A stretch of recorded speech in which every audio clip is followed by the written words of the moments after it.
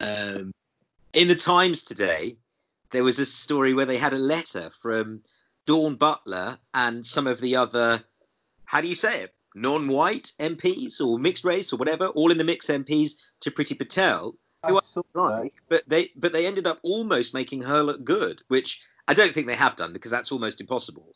But they basically, they've done this letter on the basis of, it's just very weird. It's tone policing, isn't it?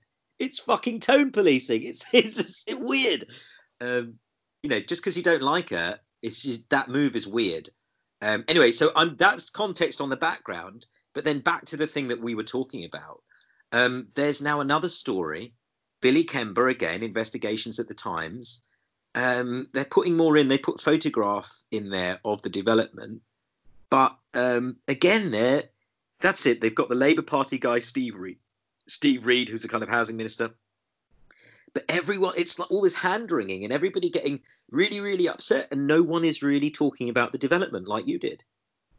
Well, it's nuts. I mean, you've got to provide the context. What is that development? What is it providing? What are other developments? What are they providing? And in the general context of the pipeline of planning consents across London, how many are coming out of the ground? Which ones are coming out of the ground with a successful affordable housing offer? I would question whether any of the affordable housing offers are all of that successful.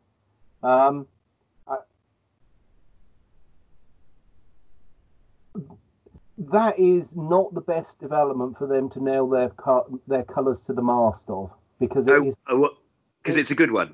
It's a good one, and it actually, there's quite a lot in it for the community, a hell of a lot, and so they've picked something which could almost be seen as a blueprint of how to do it, and they've turned that into the pantomime villain.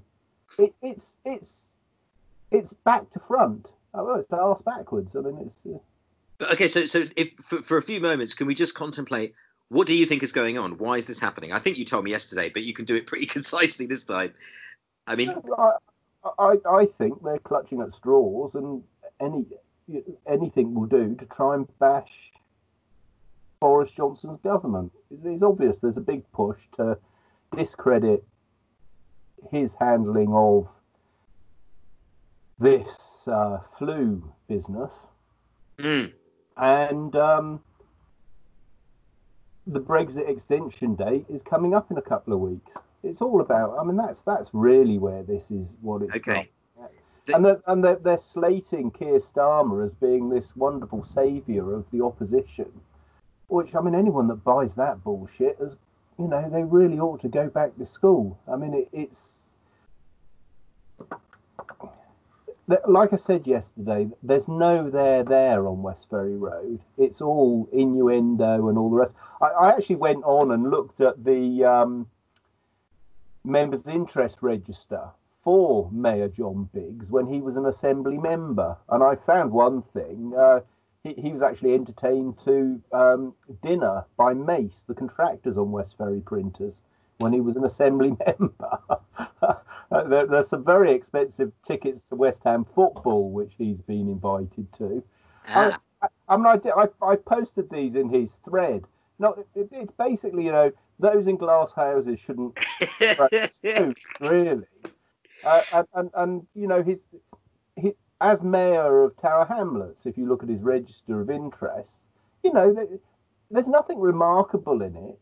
But if you wanted to, you could sort of say, well, okay, you turned down the hospitality package amounting to £800 at West Ham Football Club, but you've been to 3 matches to the tune of about 380 quid a pop. How does that square with the average person in housing need in Tower Hamlets? Well, how do you justify this? I mean, like I said, there's no there in his case either, in my opinion. Yeah. But what he's doing... But he's still using it. It's people in glass houses throwing stones. It's nuts. Okay, so can I just give you a tiny summary from my memory of just a one quick skim of today's version of the story? And that's that they've now gone to say that Johnson was in more than in a room, but, was having conversations with Desmond when he was the, about the same project 5 years ago. But he was obviously mayor then. He was the mayor of London, and that scheme was determined by the mayor of London, I think, at the time. Yeah, because you told me that this time Sadiq Khan has pushed it over to Tower Hamlets. That seems to what's happened. He sort of said, look, nothing to see here. I agree with you guys. You can go ahead and deal with it, right? That's the mayor can do that. Now, then what happened was they were taking their time over it, taking longer than they actually have, and Westferry Printers said, well, no, we're going to kick it upstairs. You've taken quite long enough. We'll get it referred upstairs, which is their right. Yeah, we can't just hang around forever, yeah. And then that's where this story then starts and where they take it up from. But all of that history is relevant, but none of it helps their case. There's a consented scheme, which has 700 homes, 100 of which are affordable, has the secondary school and the pitches and stuff. So it's still a good scheme. And some people would prefer that scheme because it's lower rise, right? The new scheme has got an additional 300 affordable homes and, other bits and pieces of offer. It's still got the school and all the rest of it, right? So that's the next thing. So it's better. It's better. It's better in terms of delivering more affordable homes, yes. Yeah, that's what I'm thinking, And it's also got, so it's got 300 extra affordable homes, It's still got the school, which is great. It's still got oodles of public space. It'll be a nice place to be, this one. It's a really high quality development. People will want to hang out there, right? So it's got a lot of things. People who don't like tall buildings, and then obviously the wind impact for the sailing centre. I mean, I care about the wind impact for the sailing centre, but that's been addressed. I mean, what they've said is for novice sailors, it could be a bit more of a challenge than it ordinarily would be. Now, I happen to like tall buildings. I always have. I'm a bit of a skyscraper nut, So I don't have the same objections to a lot of. I think that a lot of the system-built 50s, 60s, 70s social housing that was built was really poorly executed and not good. So I agree with all of that. So I agree also with the empty homes people, and their report about the investment properties being vacant, left vacant, oversupply at the end of the month. I agree with all of that, right? Now, when you then come back and say, well, what is this scheme, right? The affordable element is all in there, and it's not off-site, it's on-site. It's got the school, all the rest of it, all the nice public space. And then there's the commercial element, which obviously they've got to sell because that's what pays for everything else. Yeah. Right? Now, and I said yesterday, I would prefer, to see them sell that to people living in it, Yeah, yeah. And not Airbnb. Yeah. Not rent it, yeah. Yeah, I mean, I agree with all of that. But the simple fact is that it's a commercial development and you have to, the money has to come from somewhere to pay for this. So then that gets to the final point, right? Was it determined early to save 50 million quid? It looks like, that wasn't unknown to Robert Jenrick. And even if Richard Desmond had actually mentioned it, so what? That's important information because it's quite legitimate to say, look, if I have to pay another 50 million quid over and above these other things, we're going to have to make some savings elsewhere. Yeah, less affordable housing. Yeah, it's a lot of money, right? But there's already a lot of going into to what's already there, and that's as it should be. I don't disagree that these things need to be met, right? But they're going about it in completely the wrong way, and they seem to be putting their political point scoring against 400 affordable homes, a brand new secondary school, 3 sports pitches, a community centre, a creche, and a new health centre. Now,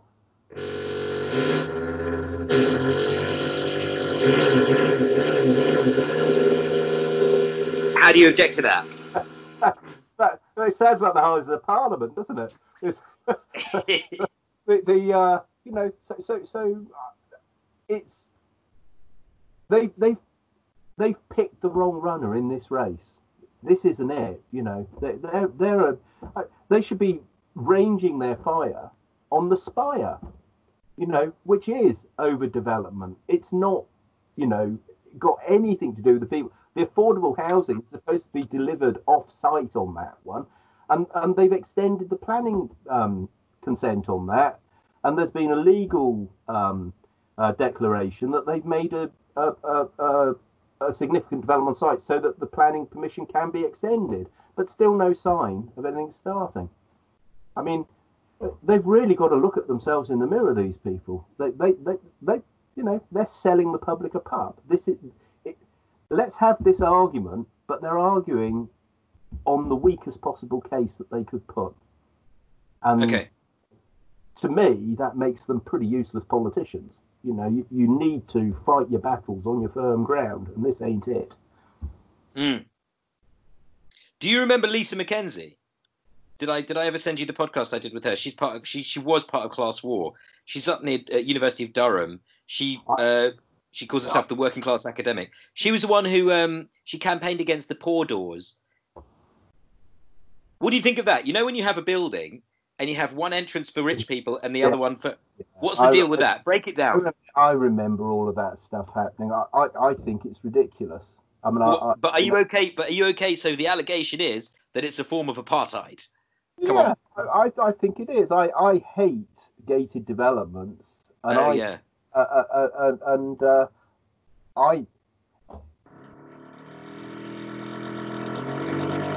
Sorry, yeah. Yeah, so I mean, I don't support that. I don't think there's any need for it. You know, but that's just me. I mean, I'm a libertarian, so I mean, if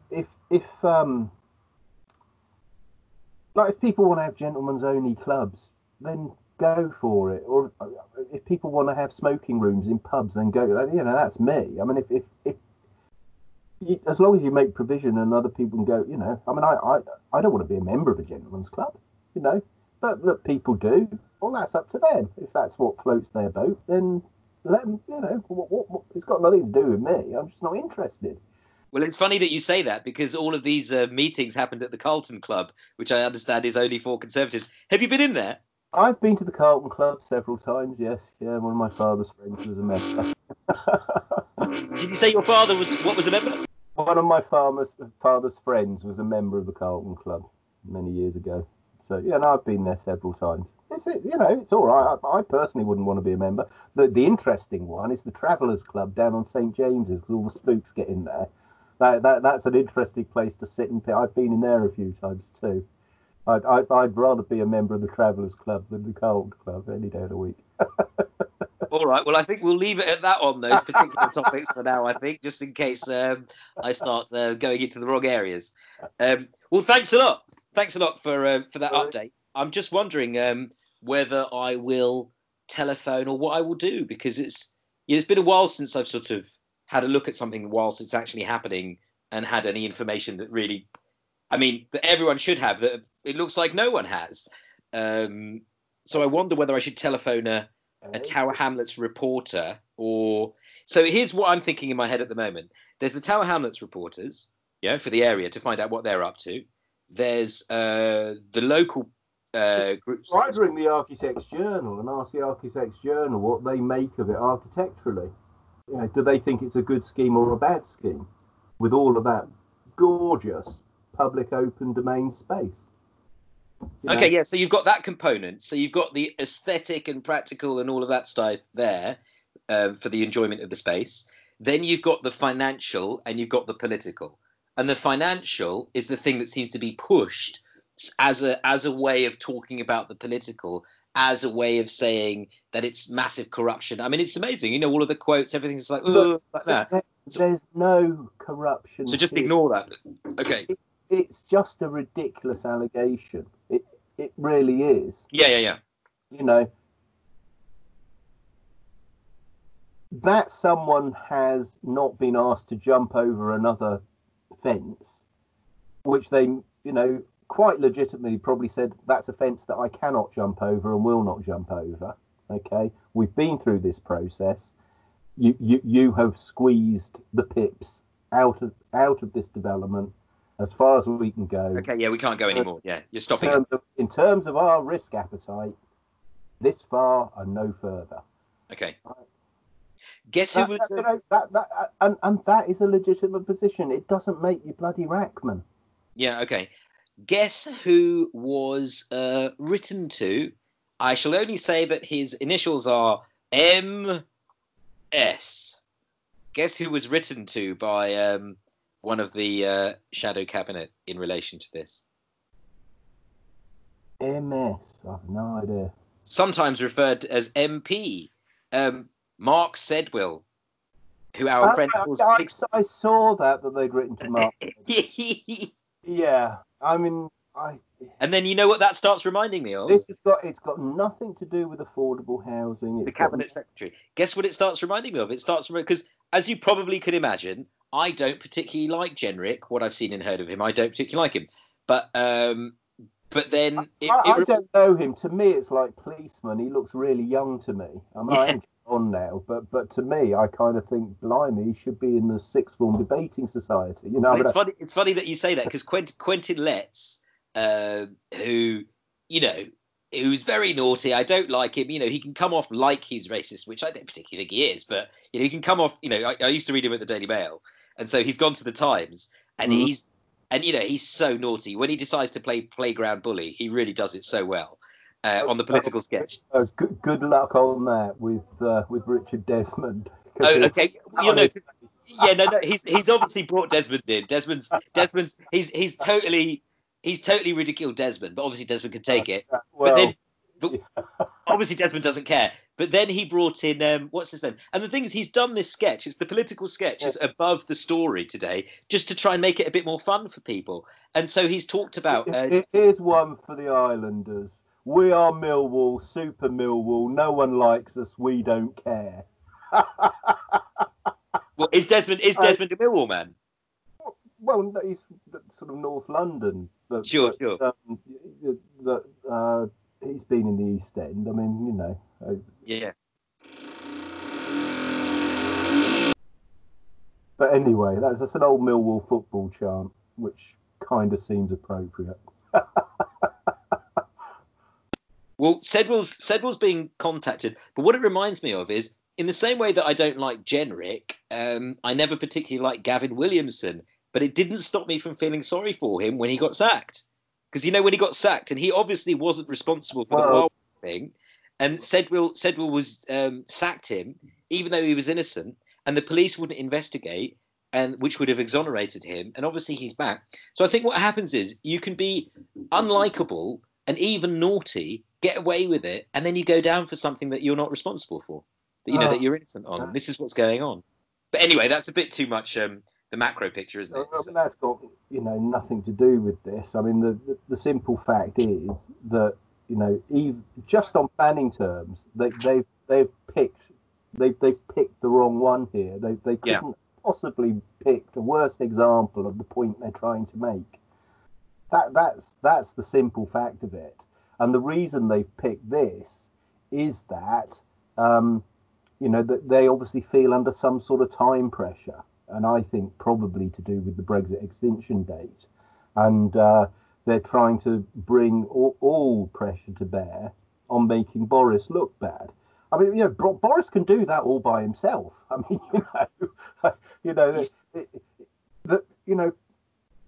many times in these circumstances, the best thing to do is just to look on and shake your head in mild dismay. Well, what's also funny is that these periodicals, it's like as if they've got different teams doing different things. So most of the people on the front few pages are doing everything to prevent it looking like Boris is doing anything that's worth getting into trouble. And then on the investigation, they've got this other little thing where they're going, oh, look, it's so corrupt. You're approaching it on the basis that they're actually trying to report news. They're not. They're trying. It's a Procrustean attempt to fit loosely assembled fake news into their own abject narrative. I mean, that's basically what they're about. Yeah. Nothing to do with news reporting and all the rest of it. But like I say, I mean, I'd be really interested to know what the Architects Journal or, back in the day, it used to be Sir Christopher Strong, wasn't it, that they'd all go and ask about architecture. Really? Okay, right. Whoever the current, person is, I mean, if you've got an anti-modernist architecture and a modernist type there are always discussions about what's a good scheme, what's a bad scheme, but there's no doubt that is a really high quality scheme, and it's got wonderful public spaces designed into it. I genuinely think it's absolutely wonderful. Do you think I should call the spooks at Private Eye? I don't know. Are they relevant anymore? I really don't know. No, I think they're very captured, but they go out. I think they go out on Tuesday. Bigger old farts than I am. The thing is that I think. Do you know who I'd talk to if I were you? The guy at Empty Homes. I mean, I've been trying to get them to get in touch with me because I'd love to talk to them. But they wrote a brilliant report about the problem of homes in London. I think they replied to one of your tweets yesterday. Yeah, he did. He said, when I was calling it Planning Gain, he said it's funny. It's called Planning Gain, isn't it? I mean, so he was kind of agreeing with you, sort of thing, or does that mean? I don't know who's agreeing with me. I mean, I agree with their whole report. I mean, I agree with him. Does that mean that he watched the video? No. I assume he probably watched some of it. I mean, 15. I think 15 people have shown up on your view counter. I mean, yeah, that was yesterday. Yeah. Okay. I give you some idea. My YouTube channel, if I put it on my BitTuber channel, okay, I've put 2 up about this sort of thing, and one of them got over 2,000 views. Right. Which on my YouTube channels had about 18 or 19. Okay. So I don't think the YouTube algorithms are doing any favours, but there we are. All right, well, look, I'm going to sign off now, and I may come through with an update a bit later on. All right, mate. Thanks a lot, Roger. Talk soon. Take care. Bye.